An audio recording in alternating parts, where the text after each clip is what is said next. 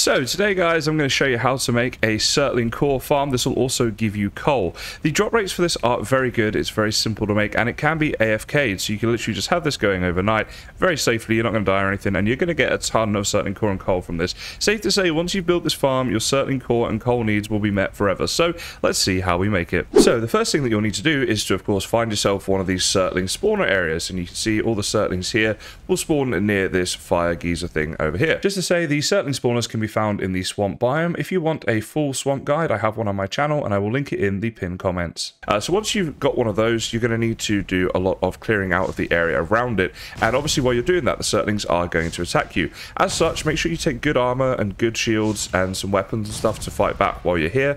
Also, if you've defeated bone mass, it's not a bad idea to activate your bone mass ability whilst you're here, and if not, activate your Eikthyr ability, just because it will help you with having extra stamina. Things like being rested and having good food and that as well are also useful. They're not too difficult, these guys, and as you start clearing out the area, they'll get easier, as you guys are going to see in a minute, because their weakness is water, and that is how we're going to get the better of them. So the next thing to do then is to just start clearing this out. So we're going to go ahead and get right up next to the spawner area here, and we're going to dig down.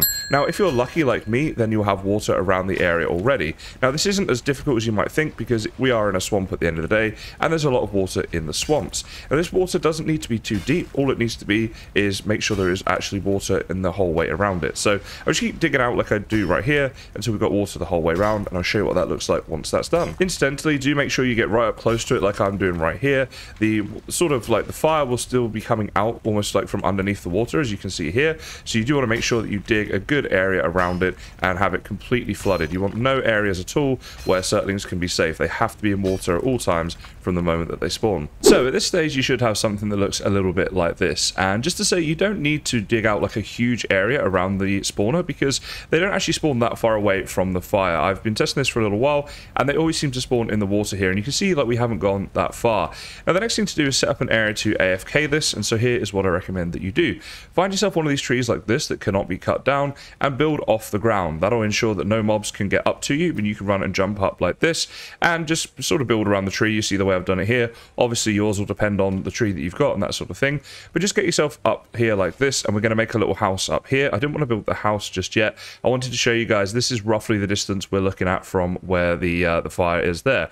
Now I've stood on this block right here, so as close as I can get on here to the spawner, and I can confirm they still spawn from this distance, and if you're a little bit further back, they still spawn as well. So this will give you a rough idea in game of the kind of distance we're looking at to be away from them. So what I did is made a little viewpoint here so I can see down to the Surtling spawner, and we just got a basic house here. Now if you guys wanted to, you can really go to town with this. I mean, having like a portal in here would be a good idea, and I'm going to set that up later so I can come here, grab a load of coal and Surtling cores, and portal back whenever I need to. But you can have like a bed and a fireplace and stuff like that if you want it as well. What we're going to do though is I'm going to wait here now for literally an hour. We're going to AFK, and we'll see what drops we get. So right now on me, I've got this stuff here. Let's put this up in here so we can like separate this, and then in a second you'll see the hour of AFK and how much of the stuff more we get once we've done that. Okay, so it has now been an hour. I'm going to go see how much Surtling core and coal we've got, and I've left all my stuff here, so we got our inventory nice and clear to make this very simple to see what the drop rates are exactly.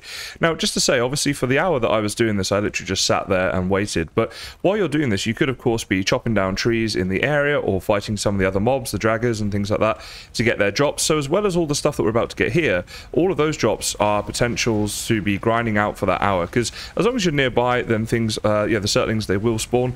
And my goodness, this is actually quite a lot. Already seems like more than I was expecting for this.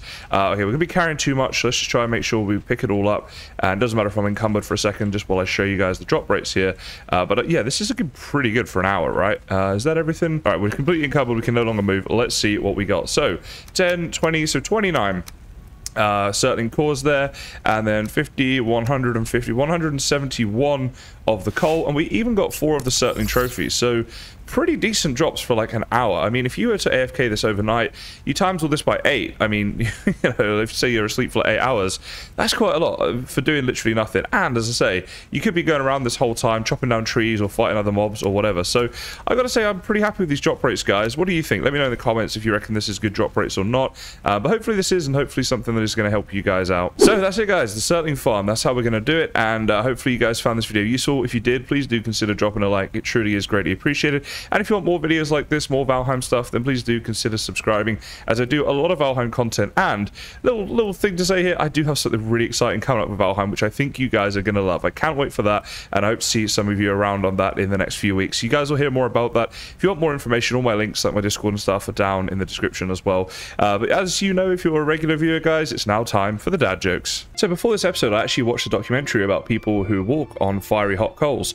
It was soul destroying. I was actually going to try walking on the burning hot coals myself, but I got cold feet. You know what the daddy fire said to the baby fire?